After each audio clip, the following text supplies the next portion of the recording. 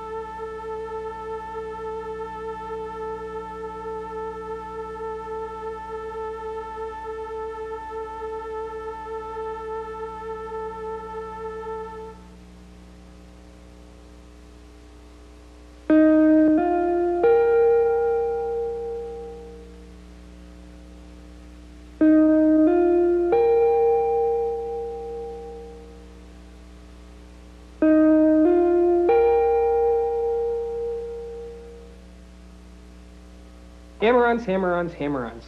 Everybody does them, everybody loves them. But I just really wasn't satisfied with that a little too much because things start to sound really samey. You know what I mean? Playing the hammer-on like that type of idea. I wanted to get away from that. I wanted to work towards developing more of a creative type sound as applied to the same type of technique. Well, I tried to make evident in songs like Hundreds of Thousands, on the Maximum Security album on Squawk Polygram. Remember that lick? The moving hammer-on. Well, now we're at a new day, and we have to try something else.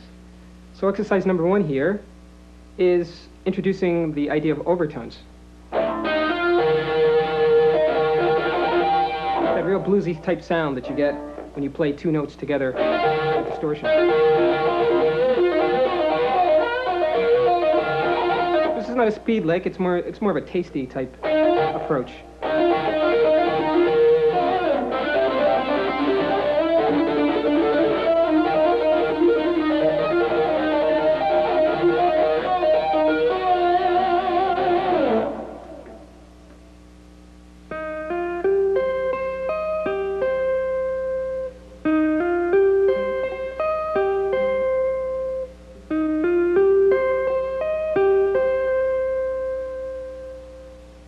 Again, in our pursuit of a different type of application, we're going to take that same principle that we established with the hammer-on, with the bar effect,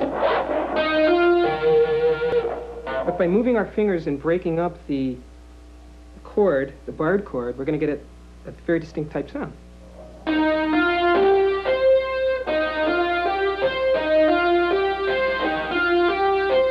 I particularly like this particular lick because I can use this in different places over the neck without dealing with that overtone. And it's a lot easier to move it around.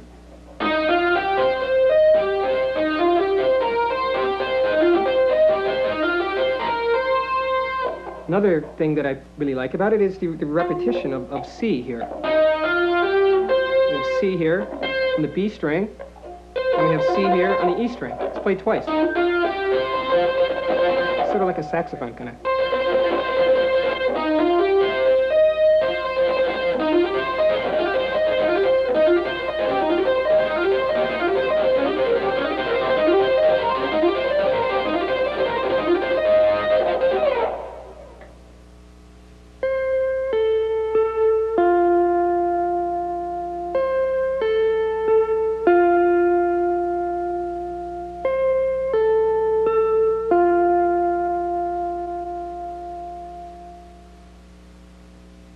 This being our last barred type of little hammer-on here, it's also a little different too, because the left hand here is playing, it distinguishes the chord rather.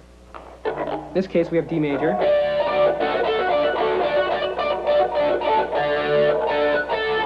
And in this hand, we have D major also. The trick being we have 2 triads. and we're playing them in different inversions.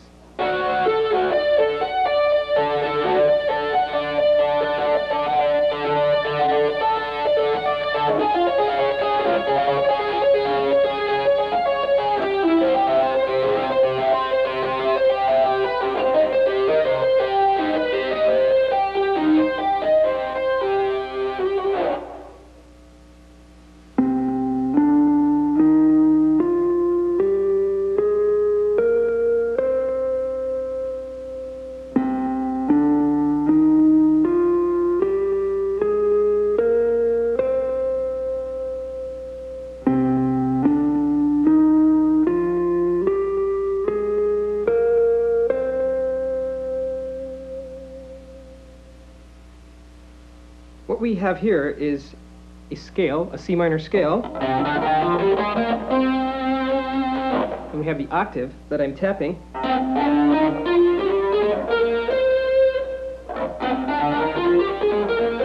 with the index finger. It creates a chimey type sound, of, you know, very church bell type effect.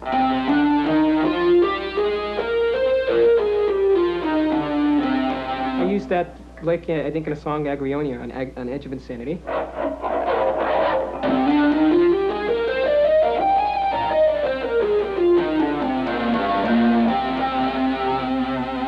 Particularly interesting lick.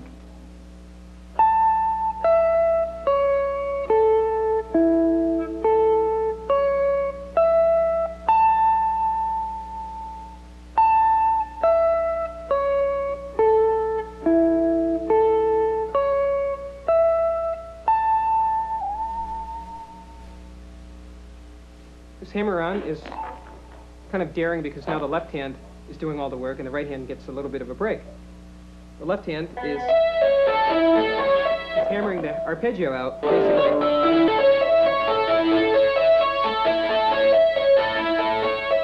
And the index finger here is tapping the high note.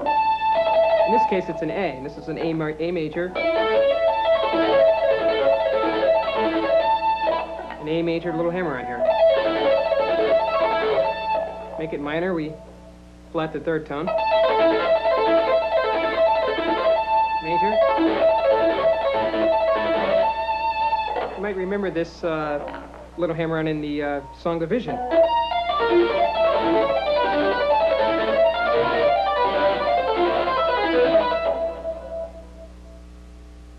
Now that we have discussed the 4 different methods of applying this type of hammer-on to your style, we should really work now towards developing more flexibility in it so that it can become more signature. It can become you. That's very important to do. What I've tried to do in the past is to take the things that I've heard and the things that I've learned, and especially my exposure to classical music when I was very young, when I was 5. I tried to develop that. I tried to make things something that I could relate to others with. There's tons of stuff out there to do that with, especially the contemporary guitar players that are out there today. I mean, you see that a lot. That's why, you know, blues has been around so long, and the hammer-ons have been around so long, and they're probably going to be around a lot longer than you and I are going to be around. So that's important to keep that in mind. The progression that I have coming up, I'm going to definitely approach it as if it's going to be around a lot longer than a minute, but it's not going to be. Okay, it's only about a minute long, but I'm going to try to apply so many different things to it, stretch out a lot of the ideas that I've covered on this neck that I've showed you. It's very important, and let me try to do that.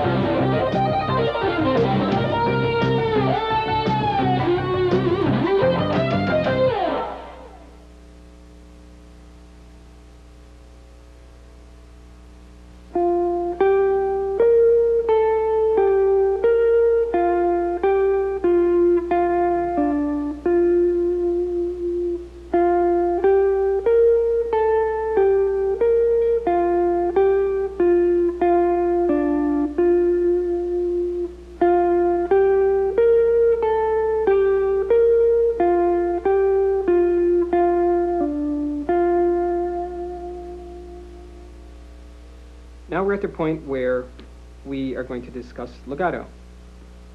Legato is really a connection of tone. It implies that melodies played together should be played very smoothly. In other words, if you have a scale, an A major scale, you play the notes very smoothly without any disconnection of one tone to the other. If that happens, what you have is staccato, and we're going for legato. So one of the ways that I achieve that type of sound is by not picking every note. Okay, and with my left hand, I concentrate with a lot of weight on the fingers. Almost as if the fingers are like hammers again.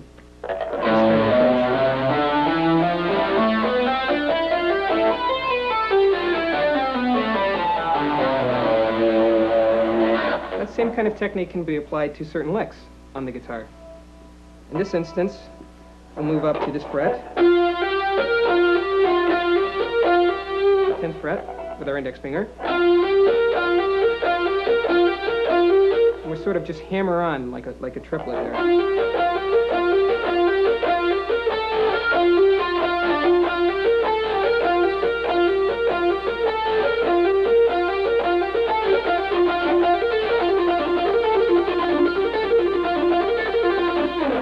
It's a very smooth sounding lick. It's very fluid like.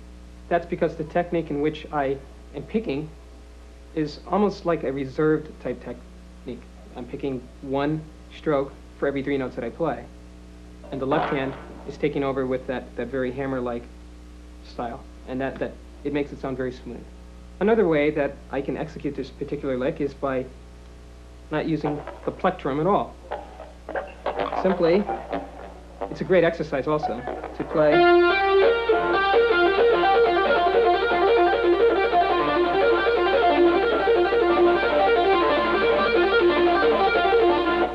just with your left hand, producing the tones. Really strengthens the hand, really, too.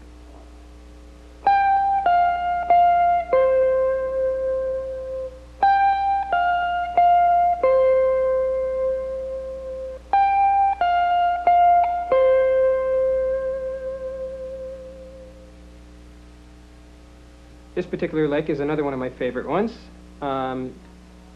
It encourages you to develop the ability to hammer on separate strings. In this particular exercise, I'm starting on the 15th fret with my second finger, and basically pulling off to the first finger, the index finger, and hammering on the second string. And these notes, you should be able to play these notes with the same volume so that you can hear them repeating. So you hear that repetition. It's very important to get that.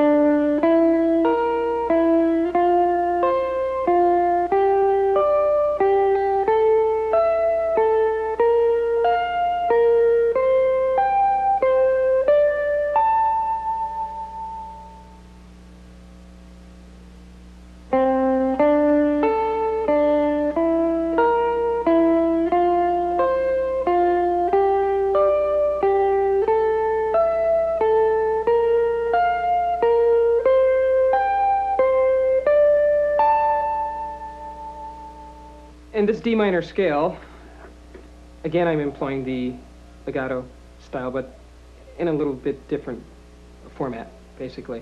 I'm sliding from D to E. Each time I encounter D on the various strings, I slide a whole step over. So that enables my hand to be in a position to get greater access over the neck. In reality, that's very strong for me because if I'm improvising, if I'm playing over a solo, I'm basically not stuck. I'm not trapped in a box. A lot of times, this enables me to move around the neck. I like that. I like that very much because one of the patterns that I've discovered that I can pull off in many different situations is like almost like an alternate picking style but picking down once, sliding over, picking up. It's a pattern I do quite a lot.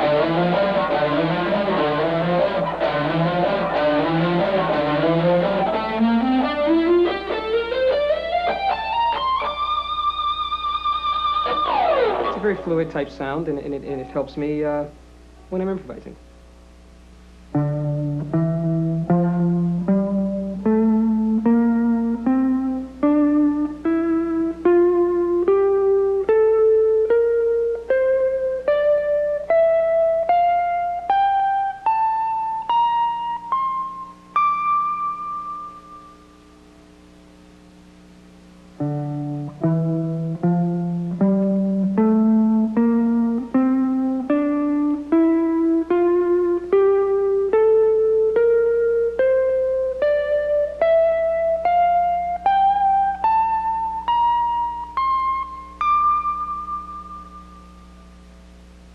This particular exercise is one of my favorites because it sounds different than the normal legato type technique.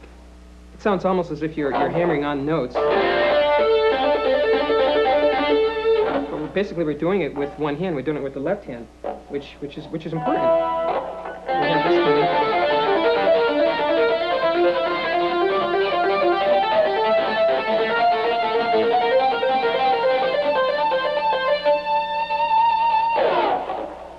I like that type of exercise because it strengthens my fingers and it enables me to get a clean sound when I'm working on different strings, back and forth. So try that very slow and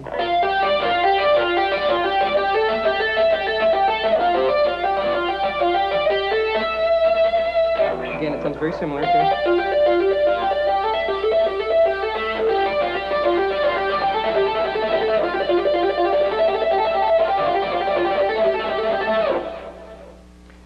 We've just completed 4 of my favorite exercises. With the progression coming up, it's very reminiscent of a song, a solo that I had in Edge of Insanity. It's a hammered-on type solo, very smooth, again, without too much picking.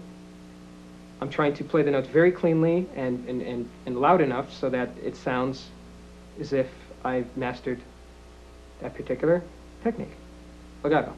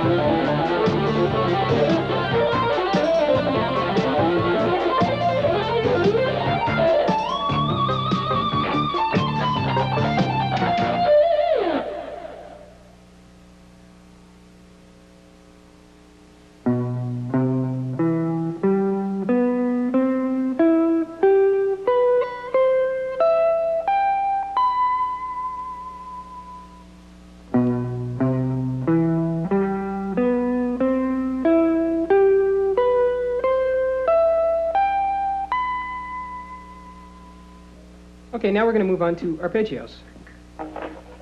Basically, by arpeggios, we mean a broken chord.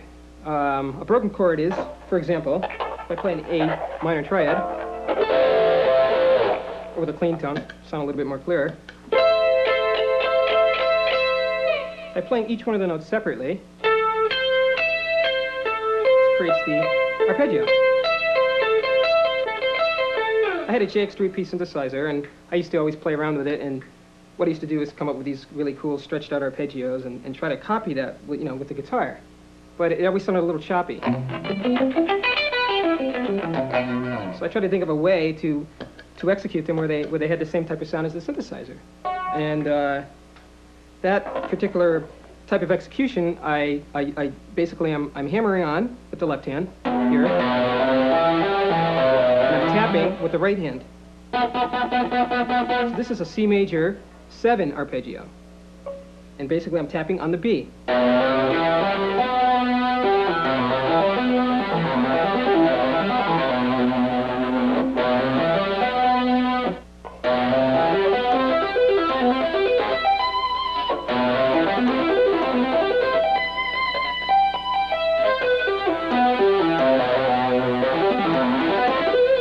The tap acts as a pivot point, much like when you're playing piano and you're playing a scale.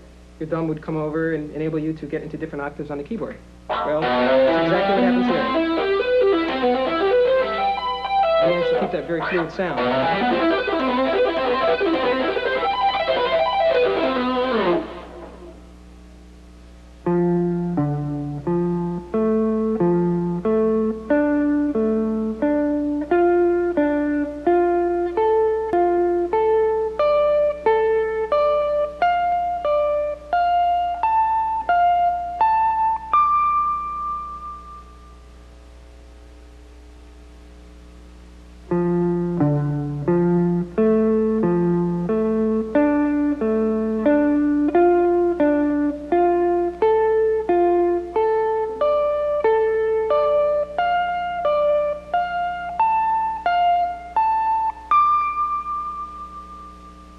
In this particular exercise, we are employing the D minor triad as the basis for our arpeggio here. By triad, I mean 1, 3, 5 of the D minor scale. 1, 3, 5. The tricky part about this, though, is that I'm hammering on different strings. But I'm employing the same type of pivot point to move around the neck.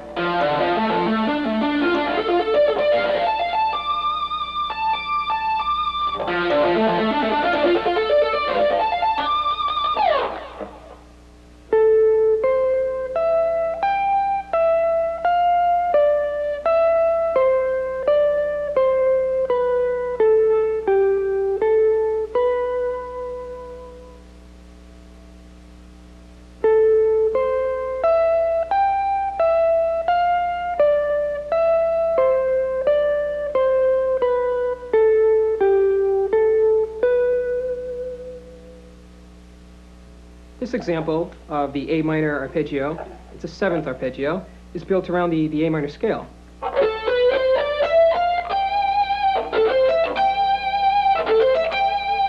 In this particular arpeggio, I am not hammering on anymore. I'm using the pick again in the alternate picking method.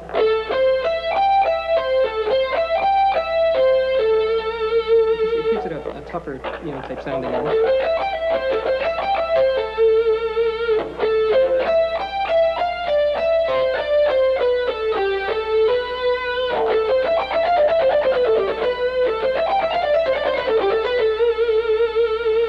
It's one of my favorite licks.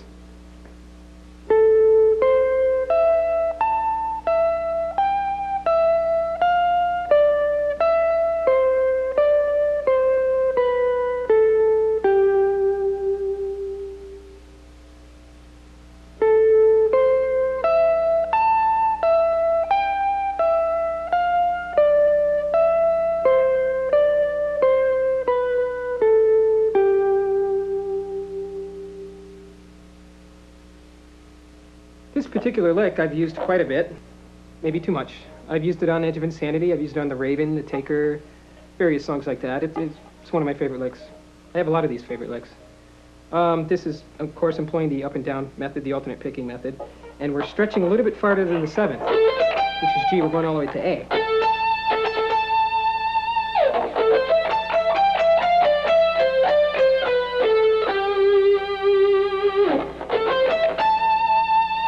Basically, it gives the arpeggio a fuller sound. It sounds as if you're about to continue somewhere else.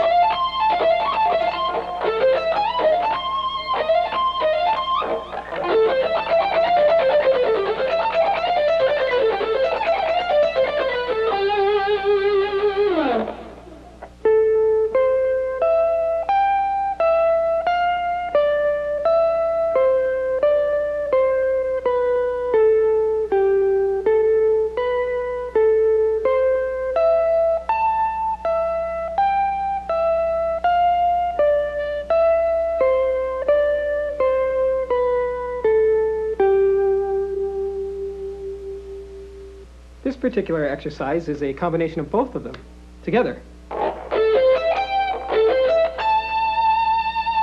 would think that after you've mastered the two of them put together, that you could employ these all over the neck, and that type of fashion. Especially moving down the neck chromatically. It's very helpful.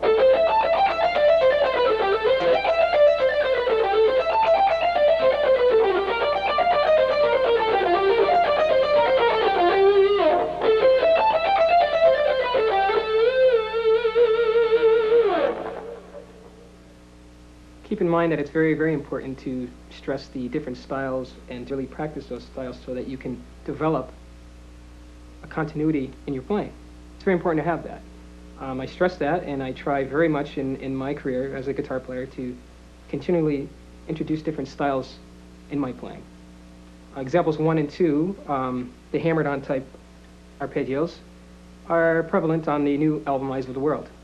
And examples 3 and 4, of course, like I've explained, you've heard those on Edge of Insanity and Project Driver, those type of albums. Now, with this piece here, we're going to demonstrate the different styles and how to incorporate those into your playing to come up with that concise statement.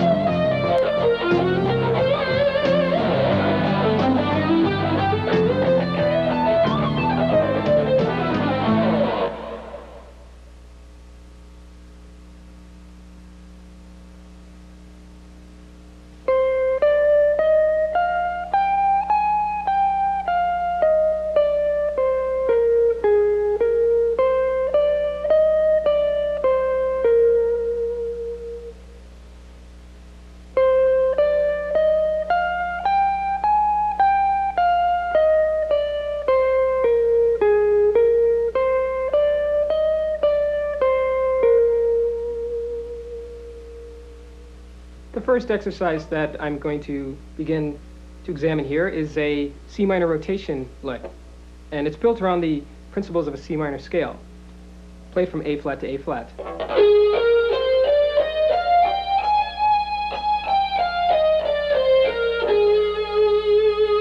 Now, I primarily call it a rotation lick because what I'm doing is I'm starting with C, the B string. When I get to A flat on the E string, I turn around with 3 notes on the string, and turn around on the A flat on the G string, and head back the other way. So that's that type of sound.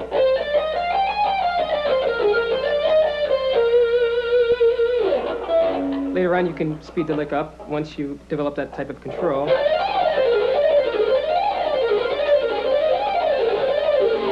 So that you can get that type of sound.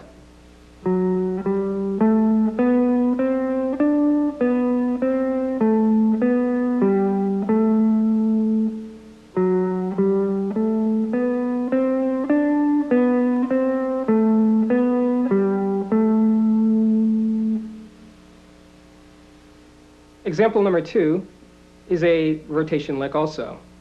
What this employs is the ability to play seconds descending down from the top of the neck, or the top of the strings, the dinner strings, to the bottom. The rotation factor comes in when we start the G major scale.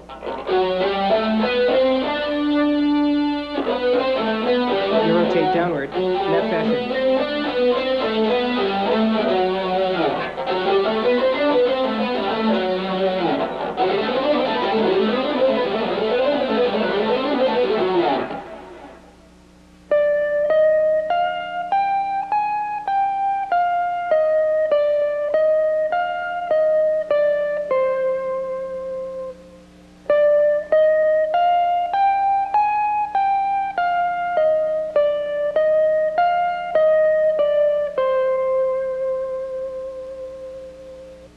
Example number 3 is a C minor lick that deals a little bit more with the preparation of where you're going to end up after you've executed the lick. For that purpose, I start with an upstroke.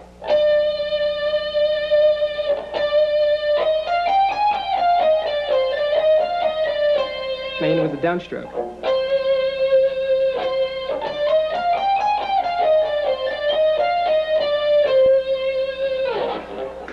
Ending with the downstroke enables me to move on to other licks.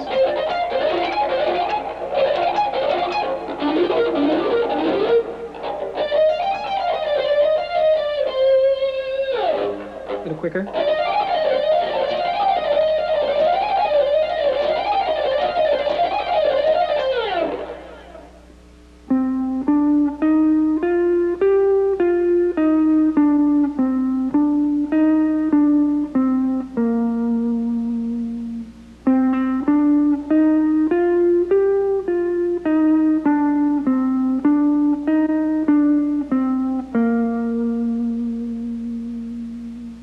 Another example of that particular exercise is to try to employ them on the lower strings of the neck.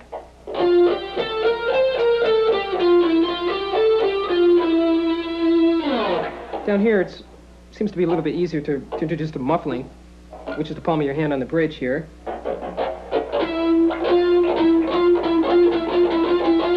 Sort of deadens the string. Gives it like a tougher sound.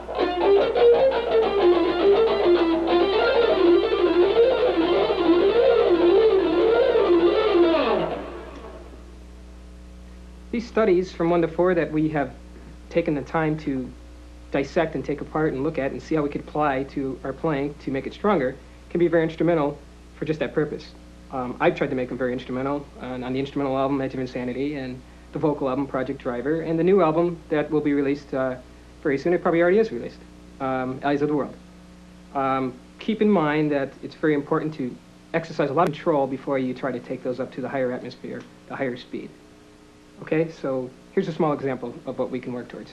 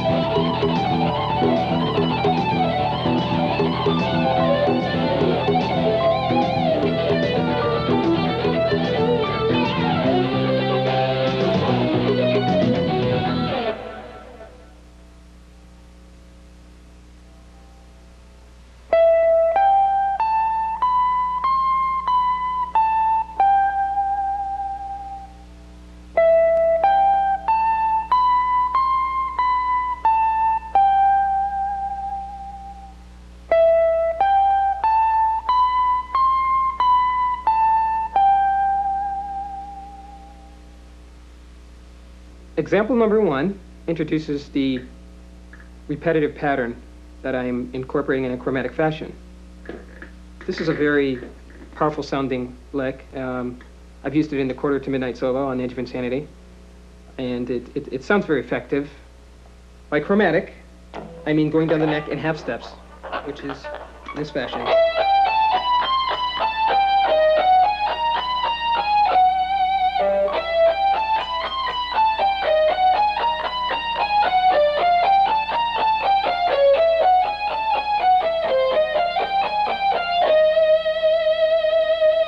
It's almost like a sequence type idea because it's repeating itself, it's repeating the formula as we travel down the neck chromatically. Practice that very, very slow until you develop a sense of rhythm and confidence in your pick.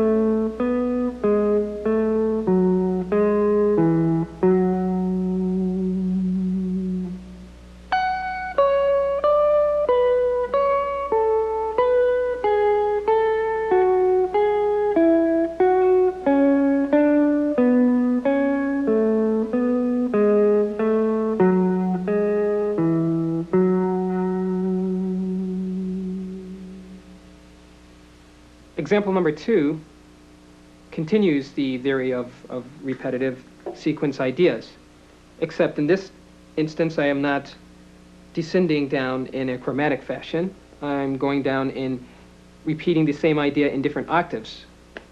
I've done this also on an album, Maximum Security on Squawk Polygram. The song was called A Vision.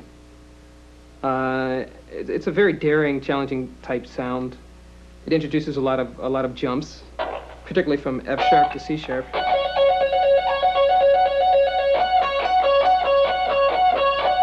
And on this particular exercise, I pick twice in the same direction to minimize the risk of missing that note.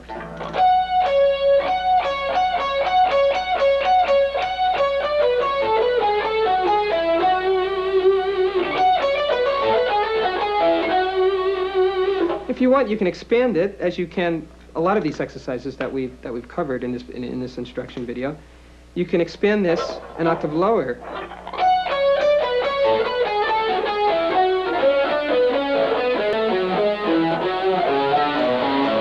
octaves lower. This is a very helpful little exercise to practice with a metronome.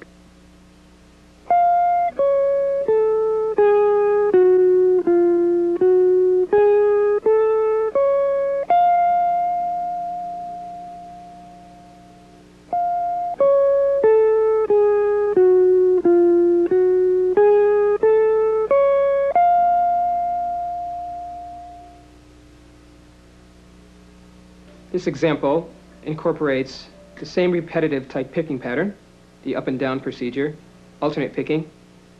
This exercise can be played in a chromatic fashion also. One of the things I like primarily about this is that your fingers are working very close together, a lot of close work. Primarily between the B and G string, there's a lot of half steps going on.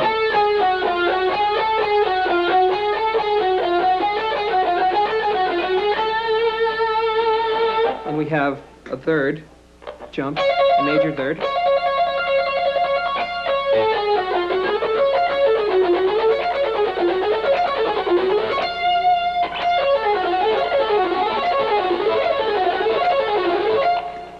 really like that lick. It's a lot of fun. It's really flashy sounding, and I've used that quite a bit to hammer out my style, to make it sound really effective. One of the things that I've worked a lot with this one is a lot of slow work and moving it up the neck instead of descending downward.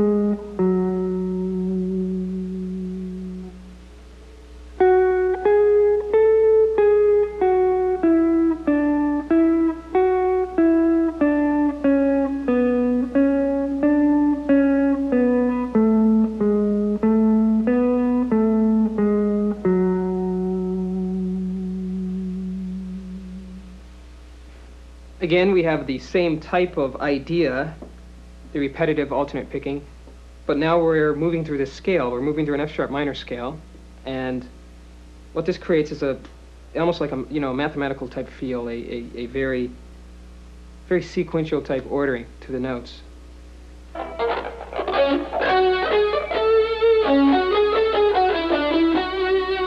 We have here the F sharp minor scale going up to A and turning around and going to D. And then we repeat that same pattern of going up a third and turning around and going to B. Then the G sharp and so on.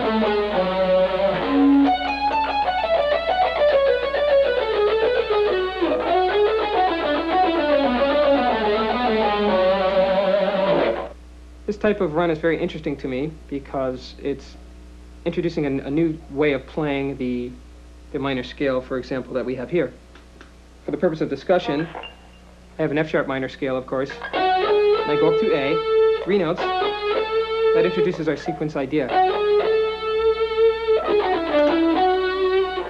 Going to D, I do the same pattern again. So we have an F sharp, on D, on B, and on G sharp. Played together creates a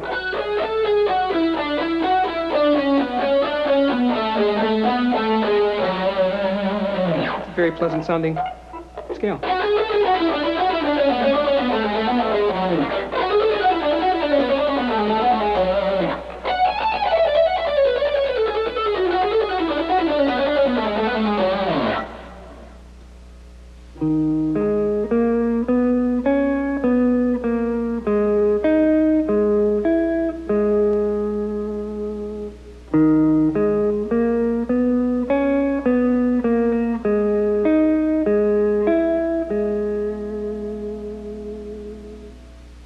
This exercise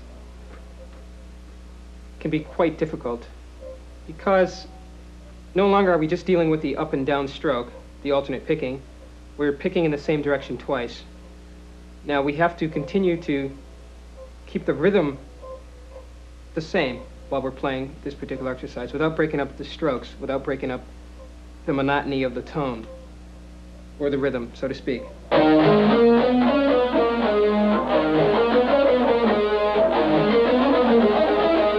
From A sharp to B, I'm picking down twice. The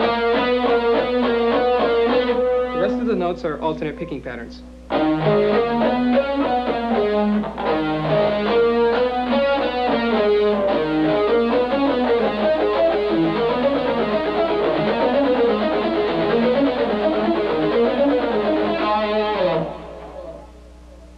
This repetitive pattern category is very important to me, and it's been very important to the development of my style.